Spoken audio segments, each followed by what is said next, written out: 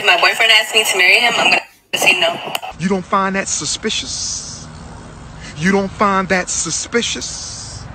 You don't find that suspicious? What? Bro, what are you talking about, man? Why am I going to say no? Because we started dating 5 years ago. And then a month after we started dating, his friend started dating his girlfriend. Huh?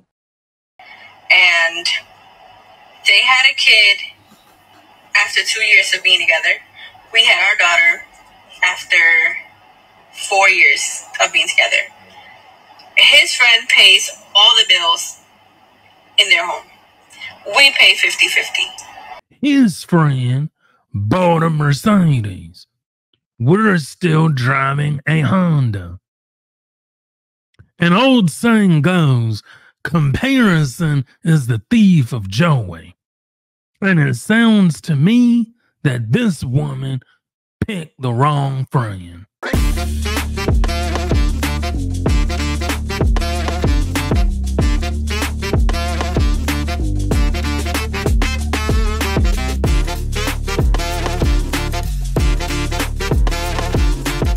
What's going on, everybody, and welcome back to another video. Don't forget, hit that like button, subscribe to the channel, tickle that notification bell. That will let you know every time I upload content. You know what we're gonna do. Yep. Roll that clip. His friend got engaged last year. And, we haven't gotten engaged. His friend got married this past weekend. And the crazy thing is that when we started talking, he said, if we last a year, I'd like to get married and try for a baby. So a year came by, nothing.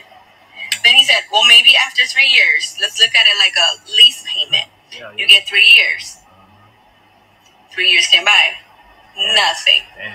Then he said maybe 5. 5 is a big deal. You're a victim. There we go, CSI. Like I said in the beginning of the video, comparison is the thief of joy. You have a man. You are in a relationship. It is not your job as a woman to worry about what his friend is doing.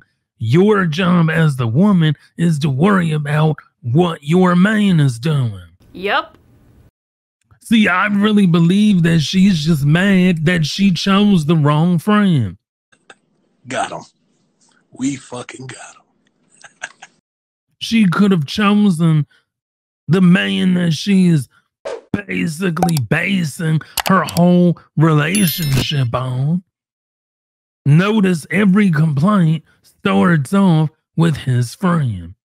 She is comparing her relationship to a relationship based on his friend. His friend does this, we gotta do this. His friend, we gotta do it. Comparison is the thief of joy. You're wasting your time. Either stop comparing your relationship to a relationship that you're not in, or find a new man. See, you're wasting your time and you're wasting his time. Both of you could either be on the road to success or dealing with different people. And it sounds like to me that you're just mad that you picked the wrong friend. You want the other friend. Yep. You aren't happy with your man. You aren't secure with your man. You don't want to be with your man. That's fine. Just admit that, break up with him, and move on and find somebody else. Don't drag the man along expecting him to figure it out. Just break up with the guy. You don't want to be with him.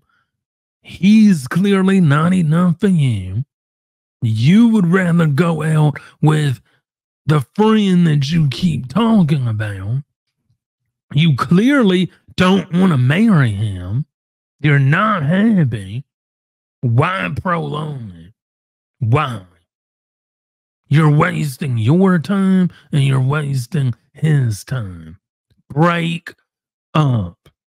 Get away from this guy. Leave this guy alone. And this is the other part that I want to talk about. Women will get with a man, know this man is not right for them, or realize that the relationship is not going where they want it to go or they feel it should go, and then they want to leave. You feel that the grass is greener on the other side, but you don't understand that the grass is green wherever you water the grass. And see, you break up with this guy, then what? You're going to be saying the same thing about the next guy and the next guy and the next guy. You're not happy because you're comparing your life to somebody else's life. They go on a trip, you want to go on a trip. They buy a Mercedes, you buy a Mercedes. They buy a big house, you buy a big house. This is keeping up with the Joneses. That's why you're not happy.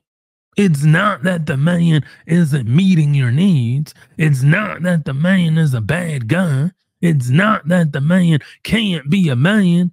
You're just comparing your relationship to other people. And this is why women are single. This is yet another reason why women are single. You are single because of you. It's not because of a man. It's not because the man can't give you what you need. It's because of you. You have these high expectations that you claim are low expectations, and you claim that they're the bare minimum. But if they're the bare minimum, why are you not happy? If you have low standards or you have average standards as a woman, why can no man meet your standards? Because they're too high. You have unrealistic expectations. You have high standards. And you don't know how to cultivate a healthy relationship. Go to therapy, get help, heal from all of that childhood trauma that you have, and maybe then you'll get a man. Anyway, y'all, that's been it for today's video. Don't forget, hit that like button, subscribe to the channel, tickle that notification bell that will let you know every time I upload content. You're going to see me right after this at the end screen. Click on the next video. That's where you'll find me. And until the next video, peace.